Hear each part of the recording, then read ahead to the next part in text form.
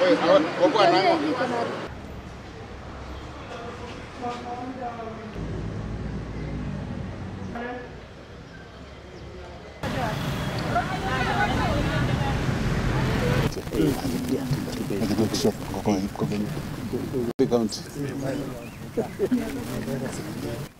call upon the county government of Nandi to initiate an urgent forensic audit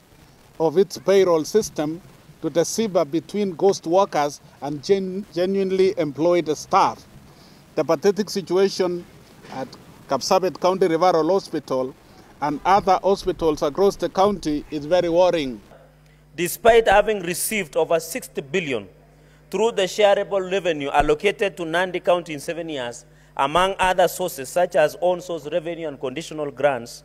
Governor Sang should therefore take personal responsibility for the mess in Nandi County and be held liable as a chief county executive officer in charge of the county, and stop subjecting innocent workers to torture and joblessness and causing lack of service delivery to the people of Nandi,